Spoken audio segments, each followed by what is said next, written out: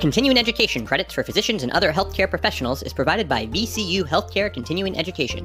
Check out cribsiders.vcuhealth.org for more information.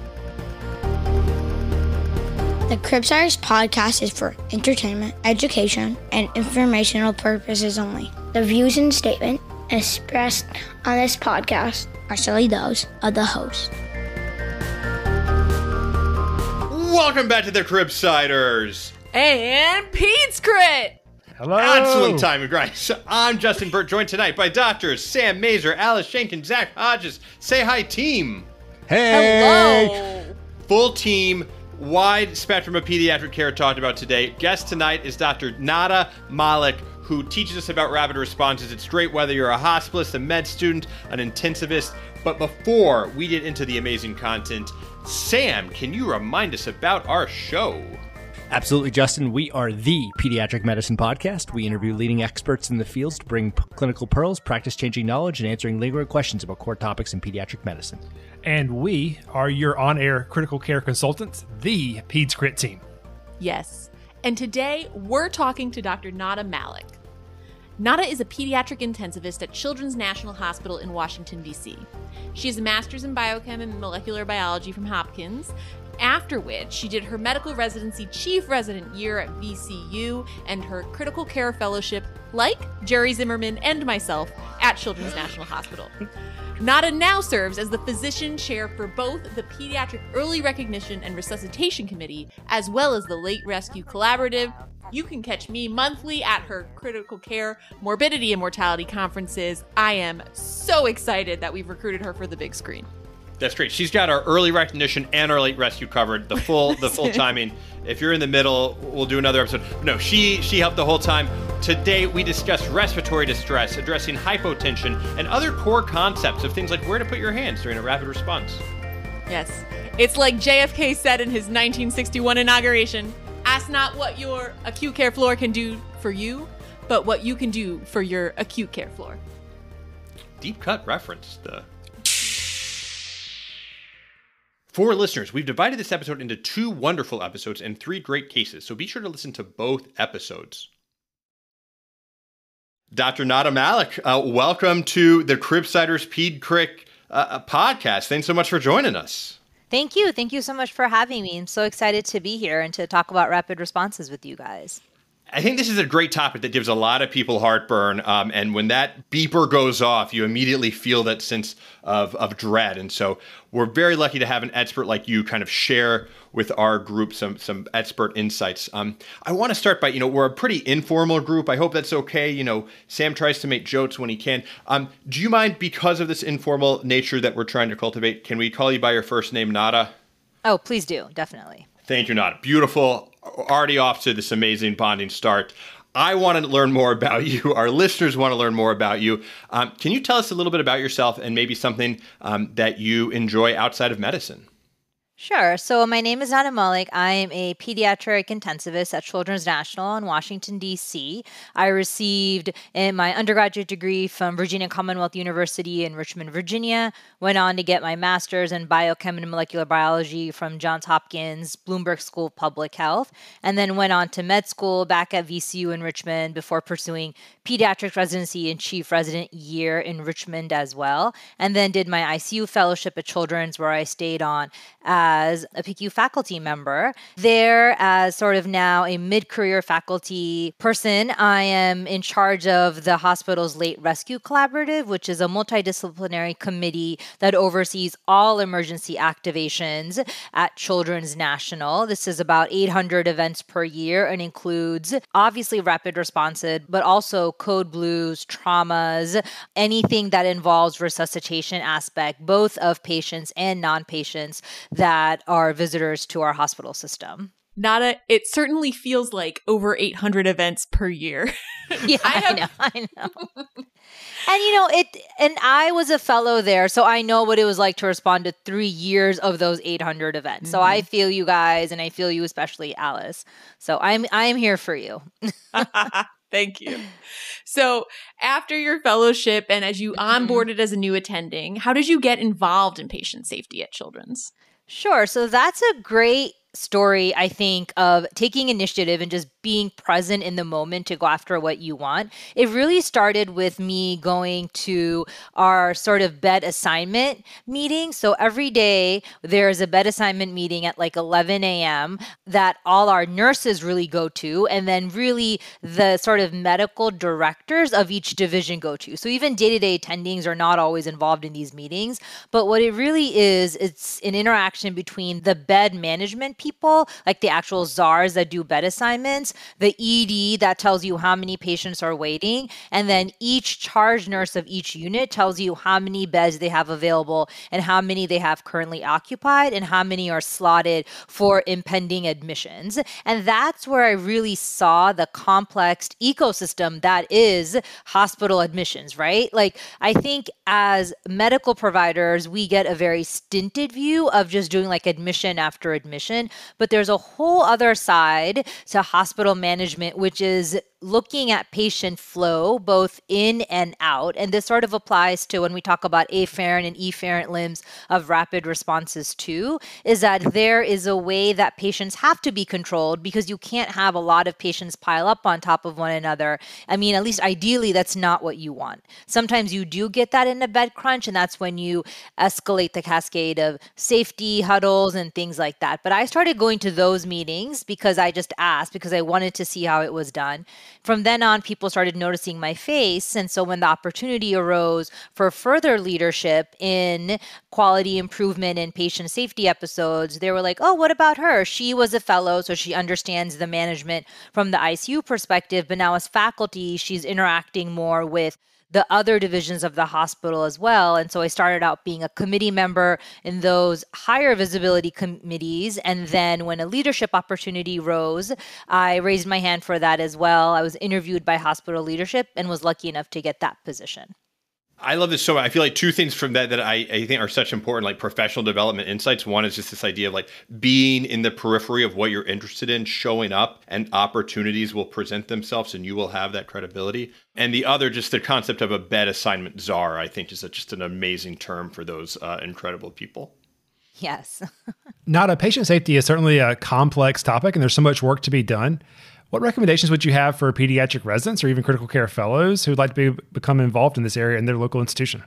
I think I would first and foremost say that patient safety is actually more quantitative than people realize. Of course, it's about looking at patient outcomes, but really there's a lot of information and metrics that are captured even throughout hospitalizations. There's actually a whole consortium of American hospital quality and safety initiatives that are cataloged on a monthly and a yearly basis, both for hospital centers and for disease etiologies. But looking at that data is really important, understanding that data. And then if you're really interested in patient safety, asking for more formal QI training, whether that's doing like Lean Sigma 6, whether that's going into health quality metric certifications, but understanding and interpreting the big slogs of data that every hospital system collects, but being able to look at it both from a granular perspective and then that 10,000-foot view to let other people know, A, what that data means and why it matters to them, right? Like in most hospitals, physicians are turning towards shift work. So you're not always going to get the same audience every time. So you need to be able to make a very precise and impactful argument for why that patient safety matters, why your CLABSI rates need to matter, why CAUTIs matter, other than just sort of, where does it fall on rankings? Like it does have patient effects, and we need to be able, as patient safety advocates, to be able to advocate for our patients and carry that message across. Amazing. I think that's just a core part of kind of the big picture of medicine too. We'd love to dive into some content. One thing just to disclose for all the listeners is that we are very grateful to have you as an advisor, as is Fletch Together Pulmonary Rehab, a medical company for which you are on the advisory board. We've now disclosed any conflict of interest that might come up. Let's dive into some content. But before we move on, I have to tell you about today's sponsor. So if you want to hear, where'd you get that this holiday season, Uncommon Goods is your secret weapon. Uncommon Goods is here to make your holiday shopping stress-free by scouring the globe for the most remarkable and truly unique gifts for everyone on your list. I love food, and man, do they have some unique ways to deliver it. From cocktail-making kits and indoor s'mores fire pits to glasses with a map of your hometown printed right on them, Uncommon Goods has everything. They even have a Himalayan salt barbecue plank. Not even sure how to use it, but I'm in. So when you shop at Uncommon Goods, you're supporting artists and small independent businesses. These fine products are often made in small batches, so shop now before they sell out this holiday season. Listeners, to get 15% off your next gift, go to uncommongoods.com/Cribsiders. That's uncommongoods.com/Cribsiders for 15% off. Don't miss out on this unlimited time offer. Uncommon Goods, we are all out of the ordinary. Alice, let's get started. Hit us. All right, Nada, I'm taking you back to your fellowship days. It's 3 a.m. on a Sunday in peak respiratory season, and the unit has 2 beds left. You've got 1 intubated patient slated to arrive from Ocean. Your pager beeps. It's a rapid response on the acute care floor. While you're putting on your PPE outside the 7 East room, the charge nurse tells you it's an infant with bronchiolitis who's experiencing increased work of breathing. All right. I feel like there needs to be some theme music here from a movie of your choice, Halloween, Frozen, whatever fits your vibe. What is your walk-up song? Exactly. What is your walk-up song? All right. So I'm going to take a step back with you, Alice, and even take you further back to my resident days when I was first exposed to this wild cowboy West world of rapid responses, right? And why everyone will kind of internally groan and it just be this slow, graveyard shuffle. But what a rapid response is for everyone listening, and this is applicable to both adult and pediatric hospital centers, is it really is an evaluation of whether a patient needs an escalation of care resources. And it can be usually in this context, especially, we're going to talk about it going from acute care to intensive care. And that's usually what it is 90% across the board. But some other hospitals that may have lower levels than acute care, maybe even intermediary care level, like a step-down unit, can also use it to ask for escalation of support to their next highest level. But for the most part, the definition that I'm going to use in most of these patient vignettes is escalating or evaluating a patient for escalation of care from acute care, i.e. the acute patient floor, to the intensive care unit. So what that usually means and why everyone kind of has their own internal response to a page like that is because it takes up time. At least for me, that was the number one thing that was associated with this, because it's something extra you have to do, usually off the unit. So sort of in this scenario at 3 a.m., you're down to a skeletal staff. You kind of have to go off the unit, quickly meet a patient you haven't met before, don't have the context, didn't admit, and you're meeting them at a point in their hospitalization. So you don't know their trajectory, you don't know how they've changed, and you're also having to get that sort of patient data from another source, i.e. their primary medical team. And as most ICU doctors will tell you, we're very big on sort of data hunting and scraping ourselves. So listening to another person's story of the data, I think sometimes leads us to have some skepticism, but it shouldn't always. I mean, for most part, there is good honesty on both sides of a rapid response. So the pager goes off. I'm walking up to my theme song in my head, and what should happen, or what usually tends to happen, is that the ICU will arrive and someone, usually the primary medical provider, i.e. the intern, will launch into their story of the patient and sort of what's happening.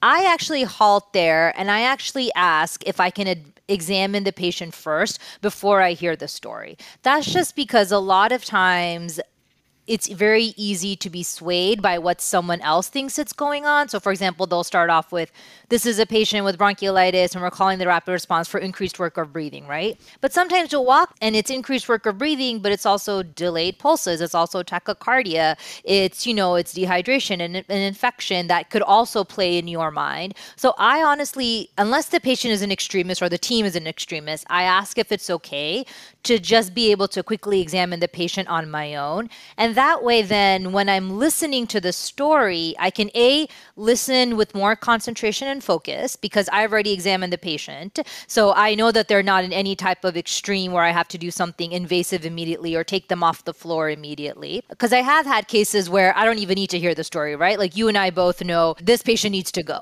Like there is no time, or you can tell me the story as we're going downstairs, or maybe we need to do some bag mask first, call anesthesia, and you can tell me the story in the interval. So I usually will examine the patient first and then listen as someone tells me the story.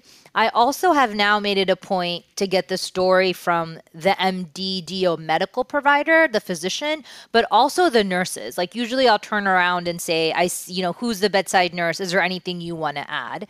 Just because one of the pearls and one of the sort of arts of a rapid response is that you're not only covering for the medical need for escalation, but also the resource and nursing need for escalation. And it's going to be really different amongst where you're practicing. So I don't want to have too many broad strokes to this conversation, but you should know as a key to being a successful ICU fellow, what can your acute care floor versus your ICU floor do in terms of patient to nursing ratio, things like suctioning, things like labs, right? All of this is going to matter into what can your acute care floor give to this patient. So those are all the things that are running in my head as I examine the patient just in like the first kind of 2 to 3 minutes. And then I hear the story. I think this is such a great kind of viewpoint, especially from like the intensivist who's coming down. And I remember from, especially as a resident where you're often first in the room, again, some of that fear of just the uncertainty, but also knowing like the next step we can't do on the floor or we might not be able to do on the floor. And so I think this concept of like looking at the triage, I remember very vividly when I was an intern and that feeling of fear. And then as an ICU senior coming down and a resident was saying like, this guy's, his DSATs, we have him on full oxygen, he's not doing well. And I was like, let's start BiPAP. And they're like, we can't do BiPAP on the floor. And it was just very reassuring. Like, we're in a rapid, like we can ask someone to put a little hole in their throat if we need to. Like, we can do anything. We can do BiPAP. Like we're in an ICU now. And sometimes even that reassurance. But to go back to, again, that kind of resident hospitalist perspective, where it can be scary. You mentioned kind of listening to the story after you do your initial assessment. Can you talk about what is helpful in that story? Because I think sometimes, again, it's such a new experience, especially for trainees. It's not, this is a 2-year-old with bronchiolitis. This is an 18-month-old X36-weeker who has a history of eczema, who came in 4 days ago. What are the highlights? What's an ideal history for you as an intensivist, hearing from a resident who just got berated by an attending to have more detail in his one-liner? Oh, love that. I mean, we've been there, and I have nothing but love for those interns because I was also there. And especially when you're dealing with a lot of patients with complex care, it's very tempting to start with like day one of life. But I think the ideal situation for me, the ideal synopsis would be something like this patient has been admitted, starting off with this patient has been admitted for X amount of days, right? Just gives me a trajectory of like, are we dealing with, if it's on the shorter end of the spectrum, are we dealing with maybe a new disease process that's evolving? If we're on the longer end of the spectrum, like this patient's been here 2 weeks and you're like, well, is this an initial etiology that never went away? Is something new blossoming? Why has this patient been here for that long? Was there a procedure that happened? So knowing length of stay to me early on is always helpful. I think a little bit of past medical history, the pertinent things to why we call this rapid is helpful. So prematurity in the bronchiolytics, congenital heart disease, oncology, and obviously any big red flags like that. And then the sentence of, we call this rapid response for increased worker breathing, increased resource utilization, things like that. I think another thing that's helpful so that as ICU fellows, we don't reinvent the wheel is what has the floor done so far? So, we call this rapid response for fever. We've given Tylenol, we've given fluids, we've given like pain meds. These things have now worked. And now we are calling a rapid for more recommendations. So I think that's another part of the synopsis that sometimes is lacking, but it's important because it's a synopsis of what brought the patient to this point. And then also a word of note, I want to say that at my analysis institution, we do have 15 minutes to get to a rapid. So sometimes, ideally, we'll have a little bit of chance to chart check the patient. So sometimes that also helps because we'll have a little bit of a chance to read like the latest progress note or at least like the H&P coming in. And I think that if other people have that luxury at their hospitals can be helpful. Sometimes I know you're just assigned to the RT team itself and you don't have that luxury because you're just bouncing around from activation to activation. I'll say one thing. When I was on the RT team, I would always tell the med student, like, your role is to find a computer, start chart biopsying from the second we get in there. and anything you can find. That's a great Justin, that's idea. a great point. And Yeah. just one very short anecdote. I remember going to a rapid response as a first-year fellow. We're like 5 or 10 minutes into this thing, and then the intern shows up, oh, yeah, he has complex congenital heart disease. And I'm like, oh, that's a big deal. Oh, Kudos Yeah. to you. Yeah. Trust but verify, Of course. right? Always happens. Yeah. all right. So as you enter the room, now I'm going to give you the one-liner. You're looking at the patient. You're hearing my one-liner from the back. This is a rapid response for increased work of breathing. This is a 6-month-old X36-weeker bronchiolitis, day 8 of illness. We have her on 4 liters. She's still barely satting 90. Also having decreased PO intake, decreased urine output, and fevers. Do you have any questions for me? Yeah, I'd like to know. So the things that jump out to me, obviously, are sort of longevity-wise, like day 8, right? She should be getting better, not worse, especially if this is just a straightforward bronchiolitis, a unilateral disease etiology. You know, there's a question of, you said now she's not producing tears, she's not urinating, you know, she's been in the hospital, so we should have been able to kind of track ins and outs. So has there been a recent fall off with that? I'd want to know if there's been any labs checked recently, or if the patient's gotten any kind of medications that could affect anything. So just sort of at this point, I'm thinking we need to broaden our differential besides bronchiolitis, and have we done anything from the acute care perspective to embrace that? And if not, then let's work together and do it, right? I mean, very often the RRT could be we need to get another set of eyes on this patient and let's brainstorm together, which I'm happy to do. The ICU is happy to do. But that's where your synopsis is leading me down. And then maybe, so let's, you had mentioned, doing the exam early on. And so we'll give you some exam findings, because I think, especially in this case, it's pertinent. Our respiratory exam shows some scattered crackles, some diminished air movement on the right-hand side.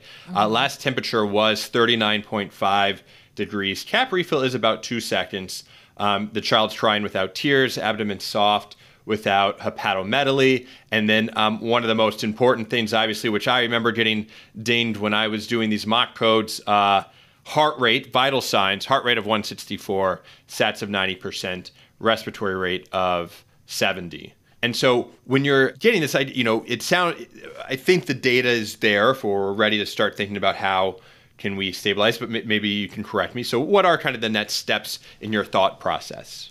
Sure. So I would look at what are the most glaring vital signs to me, right? Tachycardia in an infant is always multifactorial. So maybe it's like in the 160s because she's crying. Maybe it's in the 160s because she's in pain for some reason. But she's also tachypnic, and she's already on nasal cannula. So in my head, I'm thinking, is there associated work of breathing? So that's what I'd look at. Are there retractions? Is she tugging? Is she grunting? So if all of those things are present, I'm thinking we need to maybe escalate some respiratory support. And I'm going to see if that's possible during my rapid. So in our rapids, we have respiratory therapy come along. So it may be time to think about some high flow. That's the initial stabilization part, right? If not BiPAP. But then I'm thinking, why does she need high flow or an escalation respiratory support day 8 of an illness for bronchiolitis? So now I'm thinking of more diagnosis or disease hunting. Do we need a chest x-ray? Should we worry about pneumonia? There's crackles.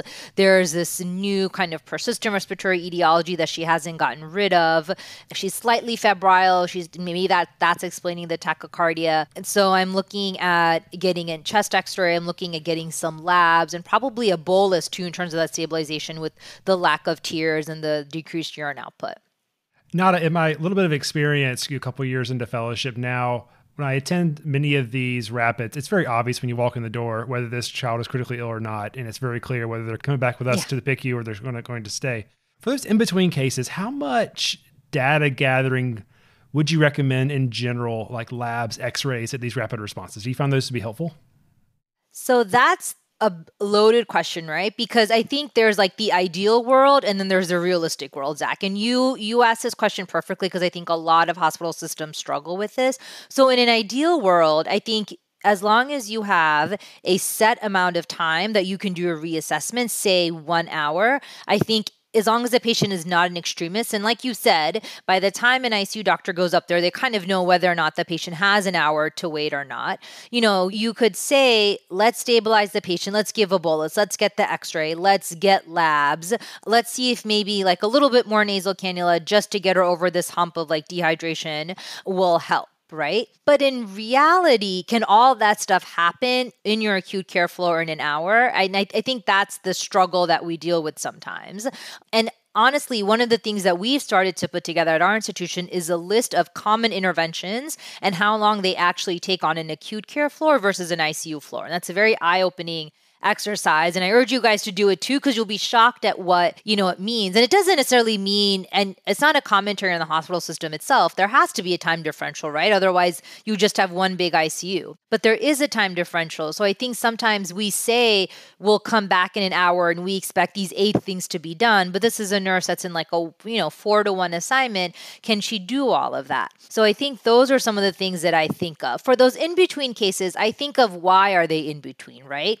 If they're in between because of things like labs, because of things like x-ray, like procedural things, then maybe I'm a little more apt to say, let's try stabilization with the bolus with some increased oxygen and come back when you have those treatments done. So I'll check in an hour, but know that I might need a little bit more time. But if it's in between because they're wavering on respiratory support or they have electrolyte deficiencies, then I'm more apt to err on the side of being conservative and take them up to the ICU.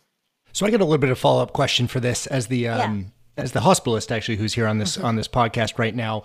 So this is, you're just talking about, this is time zero and time zero for you. Now time zero for you could technically be time 5 hours for me, and I'm freaking out in my boots, and you're like, it's time zero, let me see this. So for this case specifically, and I'll probably ask you this for each of the cases as we go, but for this case specifically, what would you have expected the floor tune to have done for this patient already prior to you coming to see this patient, as far as, whatever might have been workup, might have been, labs, might have been even therapies on this way? Or would you want to call at time zero when I'm just starting to think about it? Sorry, that is a double barrel question. I apologize, but we'll start with there and I'll ask some follow-ups. No, not at all. So I think, honestly, the answer to your question is you should call when you feel like you need help from the ICU. And for different people, that's going to be different time points, right? And as the ICU's responsibility, and I know that sometimes we don't always do this, but it's our responsibility to not have skepticism or judgment as to when you called.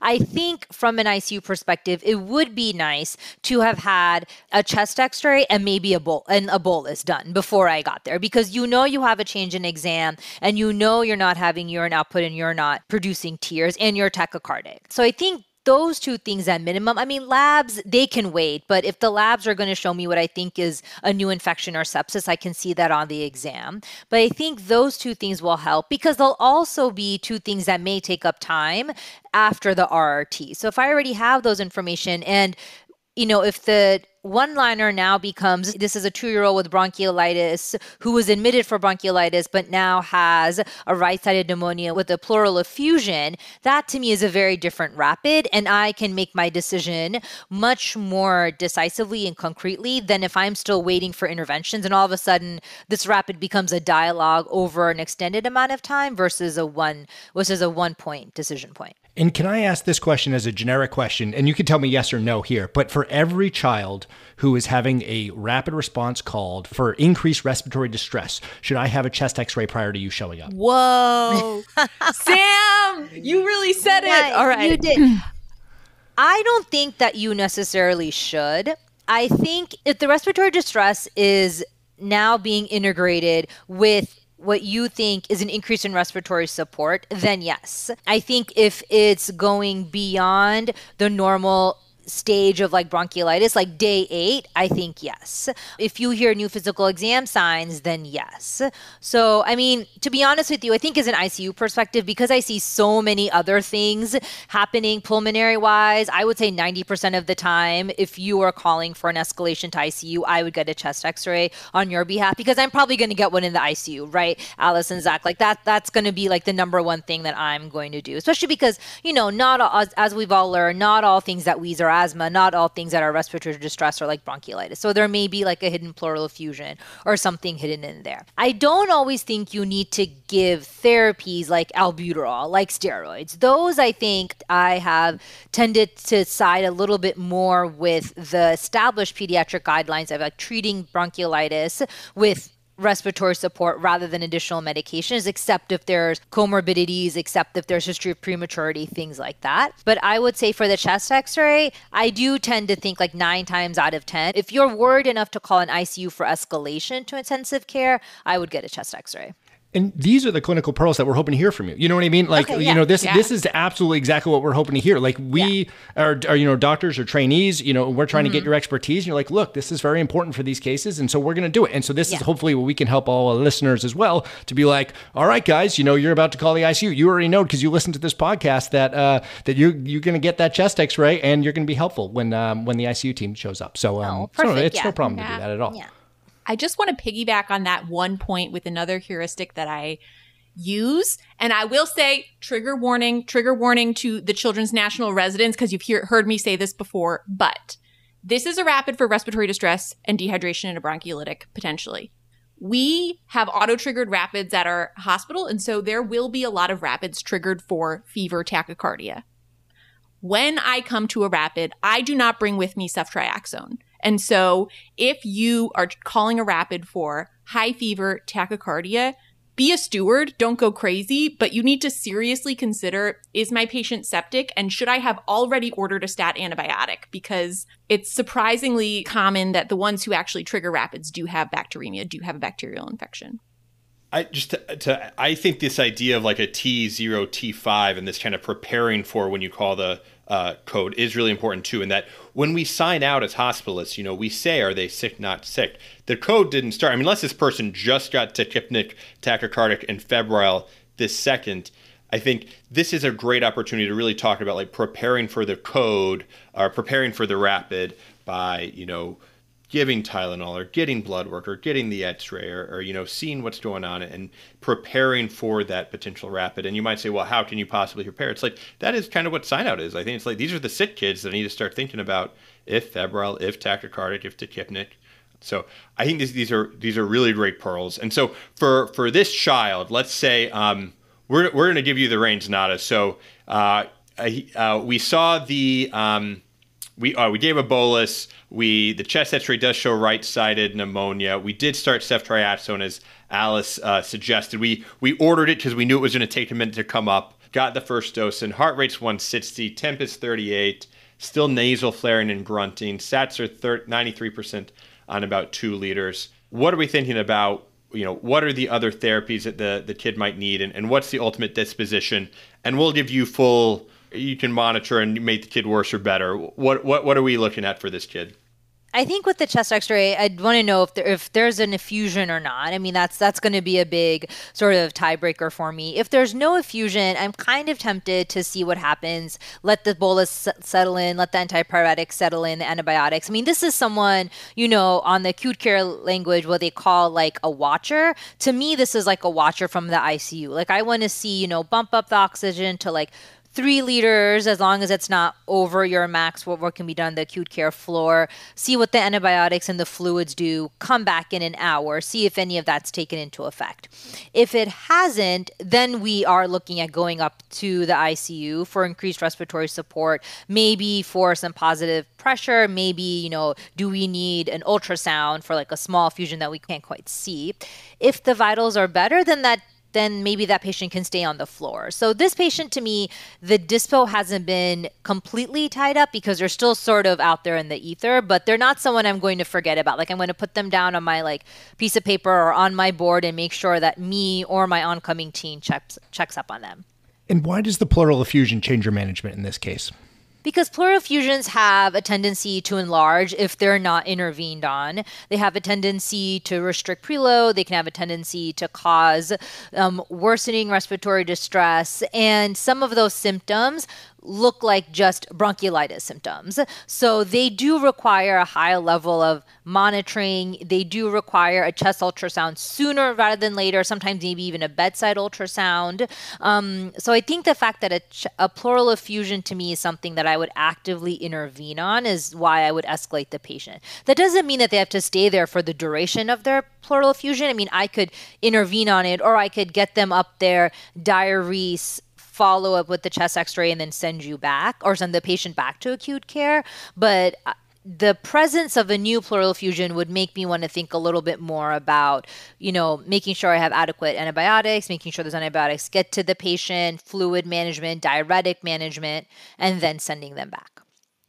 Nada, I have a promise I didn't set out to ask all the loaded questions tonight, but a question about a blood gas in this patient. So what I'm gathering is you're trying to give this patient every way possible if they can safely remain on the floor. What do you see the role of a blood gas in this situation for? Either one, air quotes here, proving it safe to be on the floor, or maybe the other way. There's a little bit of extra CO2. Maybe they should come to the ICU. So I personally don't have a lot of faith in ABGs or arterial blood gases or blood gases themselves in a rapid response situation, right? I mean, what I refer to as a rapid response, as I defined, was it is a fast evaluation of whether a patient needs escalation to ICU resources or not. And an arterial blood gas, you have to get one, you have to obtain one, you have to, put it through the machine to read it. The results have to come out. That takes time.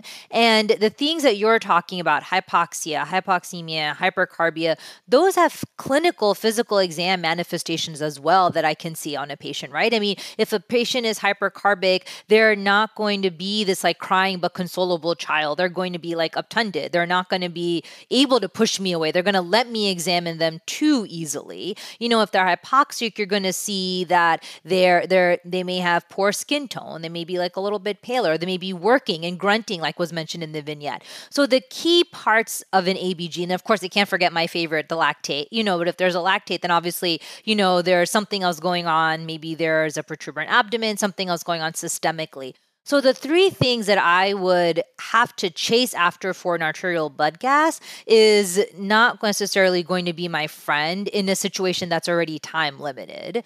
So that's why I usually don't procure ABGs. Oh, go ahead, Sam. I just actually, to follow up with Zach's question there, about the patient using the blood gas to stay on the floor. I do have a question about like those patients that are grunting, the patients that have increased work of breathing, right? They are compensating by trying to increase their tidal volume to try to maintain that minute ventilation, and their pH is normal because they're working so hard. Yeah, exactly. And then so the question to you, right, in the question that Zach was kind of getting at, is because they're compensating right now, how does that go into your decision? Or does that never go into your decision and you remove the blood gas entirely so you never even have to know that this patient could be possibly compensating at this moment? I see. So you're talking about more like kind of like the vernacular of what we say of like, is the patient tiring out? For me, for the most part, if I have vitals like the ones you described, which are concerning but not totally extreme, like the respiratory rate is not in the 90s, the heart rate's not in the 180s, then I think that patient is compensating to the point where they're stable right now, and they may need increased support, but not all the way up to a breathing tube. There are different spectrums of vital signs, where if the vital signs are really abnormal, then I know what the blood gas is going to tell me. They are on the verge of failing their compensation mechanisms, and I should escalate them. Right now, this patient obviously is under resuscitated, but not quite toxic. They may worsen, which is why I'm going to keep checking on them, especially within that 1 hour mark, but they're not quite there to me yet where I feel like there aren't some additional methods that I can use in between.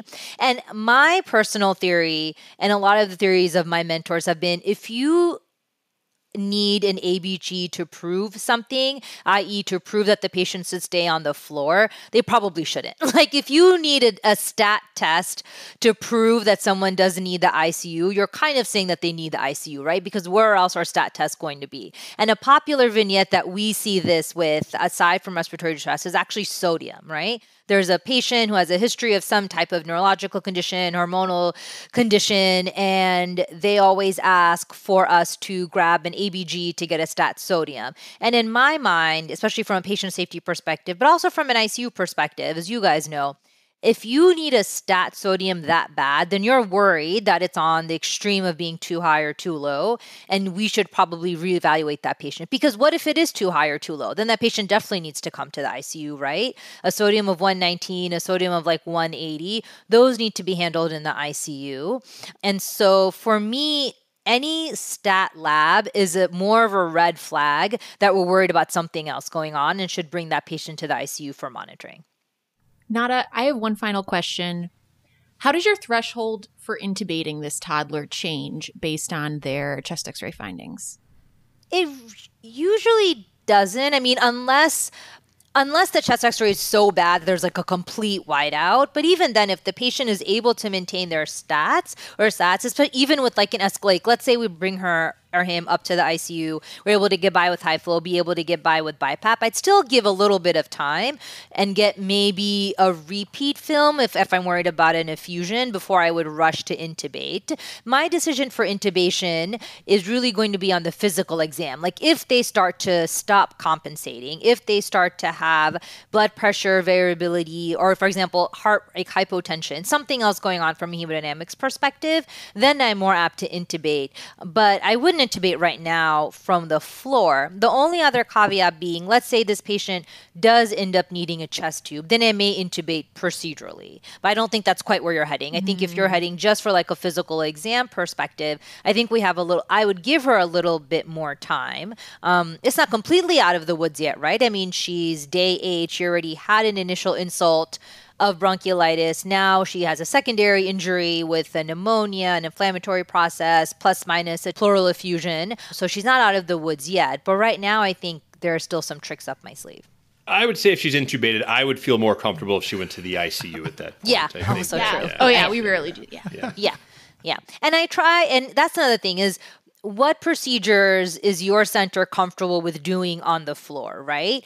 Some places may be comfortable intubating from like escalating the rapid to a code to intubating on the floor. As an ICU provider perspective, and I'm sure you guys can back me up on this, it's not my favorite procedure because code carts are usually stocked with different peri-intubation meds, sometimes different peri-intubation tools and staff than like my ICU, my home environment is. So we try to do what's best for the patient, but try to get them to the point, hopefully before the point of intubation, to get them up to the floor to see if there's any other salvaging treatments we can do before we get to that point. And from a QI perspective, something called late rescue or late rescue metrics, or if a patient does require or does get to the point where they require an ICU level therapy, i.e. initiation of vasoactives, mechanical ventilation on an acute care floor, because they decompensated to the point where there was not even time to transfer them for that. They had to do it to that point, and that's something hospital systems also track. I love it. Well, let's get you to the end of this shift. Your post-call, you're back. It's Tuesday afternoon. You're at your post-call shift as the PICU fellow. The unit's diuresed a little bit. Now you have 4 beds, 1 pending ER admission, no scheduled ORs. Your pager goes off for a rapid response in the surgical care unit, and you look at the chart. It's a 14-year-old girl with neuromuscular scoliosis and stage 5 chronic kidney disease who is post-op day 1 from a posterior spinal fusion. Her last charted blood pressure is 84/47 with a MAP of 59. So you get to the room, the nurse is there, the ortho resident's on her way. What are the first thing you're doing? I'm going to the patient. I'm recycling the blood pressure. I'm looking at the monitor. I'm examining the patient's sort of perfusion. You know, the first thing before I even walk up there, and this is another pearl, is to know the surgery or the procedure your patient had, right? And to know the complications that you're expecting. This was a posterior spinal fusion. It's a graft that's put onto the spinal vertebrae to deal with like scoliosis, to prevent the worsening of scoliosis. So it's a long surgery. It is so you're having a patient that is, going to be a little bit fluid seeking after it. So obviously you're worried about hypotension. If there's a drain in place, you're wondering, was there like antibiotic coverage? Is there a nidus there for infection? You mentioned she has stage 4 kidney disease. What other comorbidities may she have? Is she adrenally insufficient from being on chronic medications all her life? So these are some of the things that's kind of running through my head as I examine her. So obviously I'm looking not just for the usual physical exam, but like plus I'm looking at her surgical side. I'm looking at her drain side. Is her drain draining? What kind of drain is it? Is it like functioning properly? Is there anything on the bedside like that's leaking? Sometimes you'd be surprised, things can leak onto a white sheet and you might not notice it, but it's like blood, urine. If it's possible, or especially with the ortho resident there, I would turn her over and look at her back. I think that's something a lot of the times we don't tend to do, but I would definitely look at her back, make sure there's not like a new rash there's nothing spreading there. Just sort of doing a good surgical physical exam as well as a clinical one. All right. So the surgery was complicated by about 700 mLs of blood loss, which was replaced intra-op. A drain is in place. Analgesia is provided with scheduled acetaminophen and PRN morphine. The patient is experiencing decreased urine output and has not had any fevers. So Tylenol is a great masquerader, right? Everyone is so overjoyed because the patient's not having any fevers, but I'm like, whoa, they've been on like Q4 to Q6 Tylenol, so they haven't broken through. So that's not always the best marker. So I would take that sort of like one of those like red herrings, right? Like no fever doesn't mean the patient wasn't truly febrile. You were just masking the description of a temperature. So I would still work this patient up for an infection. I would give them some fluids back. I would check a CBC. They lost blood. They replaced it, but then as I said, these patients are fluid seeking, so they may need more repletion. I would check coags too. Coags I don't usually find are the biggest deficiencies in these posterior spinal fusions, but you never know when you're looking at any type of surgical case. So I would check those. The other thing I would think of is what is her baseline? Like, does she need respiratory support at baseline? Is she on? Usually kidney patients aren't on steroids at baseline, but some of them are. So are there any medications that we haven't quite reconciled yet because of like a PO and PO status that we're missing? Is she withdrawing from something? So there's some of the other like common things that we forget when we are rushing in to resuscitate, but they can make the difference between, a rescue and then further resuscitation. I love that point. One of the anecdotes from residency that sticks with me so much was a case very similar to this with resistant hypotension despite fluids on an ortho patient. And I'm the intern, I go with my senior. The room is very tense. The fellow's tense, the ortho's tense, the nurse is tense. And my senior just kind of like waddles into the room, sees the tension, waddles out, goes to the computer, and then comes back 2 minutes later and says, this patient's on chronic steroids. They're adrenally insufficient. They didn't dose with steroids. And then kind of waddled out of the hall. And it was like this most amazing, like badass moment where she just came in, remained very calm, thought about the differential very succinctly. I think, searched steroids in Epic and was like, there you go, guys. And then left. And it was such a cool anecdote that I'll always remember.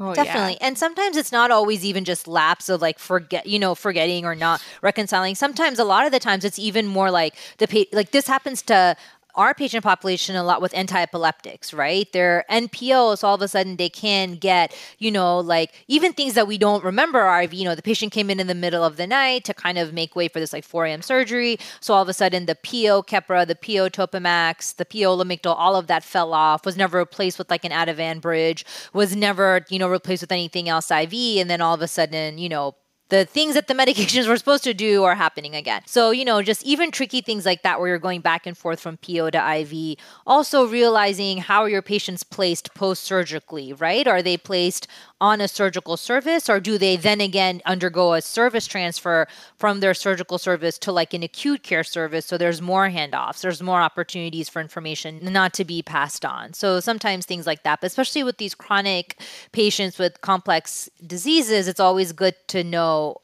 have we taken care of all of their baseline needs?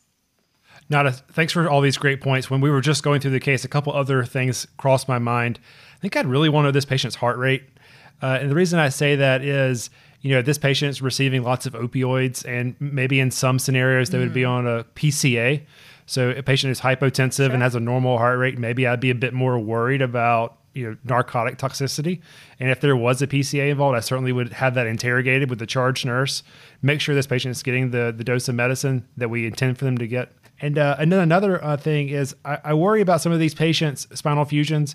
If they were to lose nerve signals, then were to be any kind of damage to the spinal cord, are they at risk for a spinal shock type picture? And I've never seen it clinically, but it certainly seems reasonable that a patient like this, I should be worried about a distributive shock type picture that maybe won't get better with just a little bit of fluid.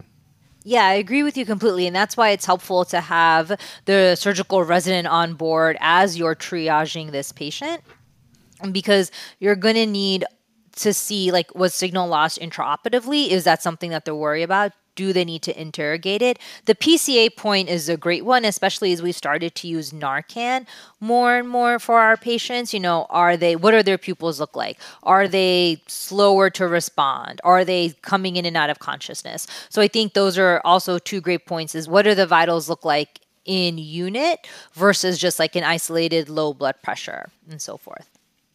So I said I was going to ask this for each case. So, as the person who is saying, hey, an hour, 2 hours, 3 hours before we actually called the rapid response, hopefully I was doing something to try to, make things a little bit better. So for this patient right now, we have a case of undifferentiated shock. We don't know whether this is hypovolemic from the surgery, some infection, or what Zach's mentioning is some spinal shock. But the only thing that I had that's not a pressor on the floor was IV fluids.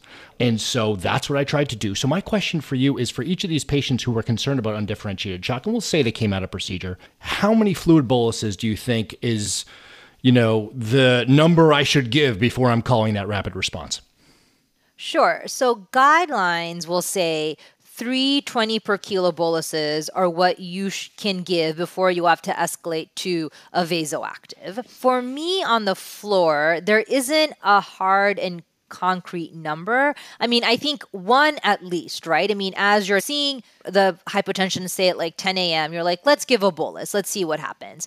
Let's say there's a transient response, but then you become hypotensive again. I think with the second, it's worth it to call the rapid to say, hey, look, we're now on our second 20 per kilo. I can give one more, but then it is time for a vasoactive. So I would say at least 2 before, because then you're giving me a little bit of like buffer, right? To come up and say, no, give a third one, or no, I think this patient, with the heart rate, with an exam, may just need vasoactives or steroids. So I would say at least 2, but that's going to be like more of a subjective thing.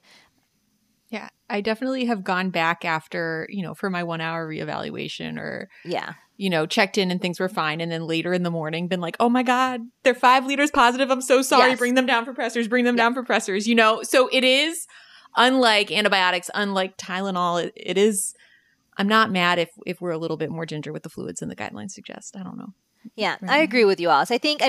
Technically, like there are rules and policies sometimes about cutting off after 2 20 per kilo or 3 20 per kilo. The issue with giving like 3s and then there's like 4 and then there's 5, like Alice said, then all you're doing now is you're just leading down the pathway to pulmonary edema.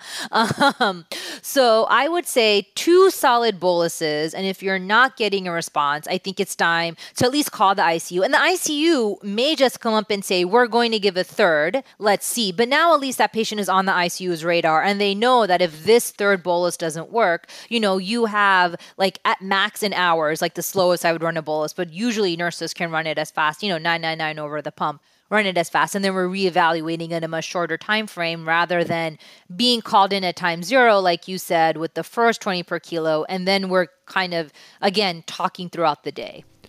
Yeah, I mean, one of our big things in general and things that I'm trying to get across here is your time 0 and my time 0 are right. 2 different time zeros. And where can we come to a nice compromise where you guys feel like, again, you're not wasting any of your time coming out of the ICU, going to a different shift, going to a different floor, leaving your unit, but also we're not doing it at the last possible moment because we're trying to, we're trying to improve our patient care. And, I think and Justin mentioned this earlier, when patients are crashing right in front of you, well, what were you doing for the last 5 to 10 hours before that happened is always an important thing to bring up. So this is what we're trying to balance here, and whatever thoughts you have are exactly what we're looking for. So thank you. So you're welcome. So I would definitely say you should give 2 per kilo and then call the ICU. The ICU will reserve judgment to give the third one. But at least now in my head, the one-liner becomes status post 2 normal saline boluses or LR boluses versus this patient had a low blood pressure and just is getting a fluid bolus now. So 2 very different scenarios. So I would say 2 is kind of like my soft cutoff. Love to know if you guys have different thoughts, Alice and Zach. And Nada, you said 2 per kilo. I'm almost certain you meant 2 20 per kilo boluses. Oh, sorry. 2 20 per kilo. And then Sam, you're getting in a great point here. I think the details really matter here. So like one end of the spectrum, you have this toddler who's had a diarrheal illness for 4 to 5 days. That volume is what this patient needs. So in that case, if the kid got 2 boluses in the ER, now they're on your service, I would empower you to give a third bolus if the history and the physical exam fits. But say this patient with a spinal fusion, if actually they're in hemorrhagic shock, because they have a bleeder that's not controlled, unfortunately, volume in the form of IV fluid is not going to fix that problem. All right, well, let's get down to the physical exam for this patient. This is our young teenage girl post-op day 1 from her spinal fusion. On physical exam, she's alert but not oriented, falls asleep during your questioning. Cap refills about 1 second, and she feels warm to the touch in her extremities. Her heart rate is 120. She's tachypnic with clear breath sounds. You take down her sheets, and on your abdominal exam, her abdomen is firm with tenderness to light palpation and rebound tenderness. Nada, how does this change the game for you? It makes me worried now about something intraperitoneal, like intra-abdominal catastrophe. It makes me worried that there's more of a focal organ system that I'm kind of paying attention to, and that these vital signs are kind of sequelae from those. It makes me worry also, with an abdominal catastrophe on the differential, that time is of the essence. And now I should maybe get my surgical colleagues back to kind of reevaluate. So it shifts my thinking more from what can I do to medically resuscitate this patient, is that, of course, I'm going to start doing medical interventions, but as a parallel, should I be reaching out to my surgeons too? Because now there's going to be some more stakeholders possibly involved. So that's how my mind kind of changes in that atmosphere. And in thinking about some type of really acute abdominal pathology, maybe you're paging the surgical team, we're thinking we want to do abdominal imaging, labs, fluids, maybe antibiotics. When, as a provider, whether, again, you're the floor person or the intensivist making some of this realization, and you're like, these are 6 things I need to do, what's in your mind of how to prioritize? As an intern, I would just put them in and then see what happened. What's your way of prioritizing of when a patient needs multiple things relatively urgently? That's a great question, because medicine is all about multitasking, right? So I think that in this case, the first and foremost thing I would do is actually ask for help. I would start to delegate. There are some things that will require, for example, calling the surgeons is one of the utmost things on my list, but it's going to require time. So is there someone who can help me do that? Is there an ortho resident? Is there even one of my own interns who can look at the chart and start making those pages, those calls? And, as a senior, as an intensivist, I'm happy to be there for that person making the call in case they need more information. But to start that process, to start the paging, that needs to be done sort of in one. It's kind of like, if you're thinking of like arms of an octopus, kind of like that's kind of one tentacle that needs to be taken care of. Second tentacle is you're interfacing with your nurses and you're seeing what can they get up here the fastest, whether it's more fluids, whether it's initiation of a vasoactive, whether it's antibiotics, kind of time triaging what can be done the fastest. If they have a Foley in, sometimes post-op patients do and don't. I think having a bladder pressure would be great. I wouldn't necessarily introduce that if the patient didn't already have one, but that's another great metric that we can use as we start to think about, abdominal catastrophic etiologies. And kind of to Sam's point, what's interesting now is that now it's like time 1 to 2 for you, but now it's time 0 for the surgeons if they were to get involved. So they're going to ask you, what have you been doing? And being able to give them a bladder pressure, if you have one, is obviously reassuring or not from a medical perspective, but also vital information from a surgical perspective. So patients like these, it's important because as a medical team, you can also escalate to your surgical colleagues, but then you also have a professional responsibility to do some things on your end to prep the groundwork for them to have a successful outcome. So it all becomes like a great team spirit type of atmosphere. And Nada, you didn't say this, but I imagine you agree. Feel free to interject if you don't. Sometimes just bringing this patient immediately to the PICU where they can have a one-to-one nurse facilitates much of the workup, especially when it's unclear if they're going to go directly to the OR. Yeah, 100%. And sorry if I wasn't that clear. Yeah, but I would say for dyspho for this patient, just for that resource utilization, the higher acuity workup, I would bring this patient down just because they need so many things. And like Justin said, they need them all at once, right? And that's what it seems like at least. So bringing them down, you can have multiple nurses working on this patient. The other point about the ICU, Zach, which serves this patient, is that they need a little bit more invasive monitoring. They may need an arterial line. They may need a CVL. They may need bladder pressures, which the floor doesn't usually do, like accurate bladder pressures. So I would agree with you that I would bring this patient down sooner rather than later, just for that initial resuscitation to be done in that intensive care unit versus the acute care floor where things are just going to have to be really rearranged and can be frantic. So I guess I have a couple questions, but maybe first to kind of close out this case. Well, it sounds like for this case, we have a good sense that this person is likely going to the ICU. So that's going to be our play. The number you have dialed has been changed. The new number is Want to learn more? Stick around for part 2, where we continue this conversation with Dr. Nada Malik. This has been another collaboration between the Cribsiders. It's for the kids! And the Peds Crit team. It's for the sick It's for the 6 kids. So get your show notes and sign up for our weekly Knowledge Food Formula Feeds newsletter at our website at www.thecribsiders.com. We're committed to providing you with high-value, practice-changing knowledge, and to do that, we need your feedback. So please subscribe, rate, and review the show on Apple Podcasts or your favorite podcast player, or you can email us anytime at thecribsiders@gmail.com. We usually respond. We're real nice. A special thanks to our wonderful producers for this episode, Dr. Sam Mazer, Dr. Alice Shanklin, Dr. Zach Hodges, and our showrunner for all episodes, Dr. Sam Mazer. Once again, what a star. What a great guy. Just, it's wonderful to have him. We also want to say thanks to our wonderful social media team on Twitter, Instagram, and Facebook. Thank you for joining us tonight. I've been Justin Lee Burke. I've been Zach Hodges. I've been Alice Shanklin. And this has been Chris the Chew Man Chew. I'm kidding. This is Sam Mazer. Thank you and good night.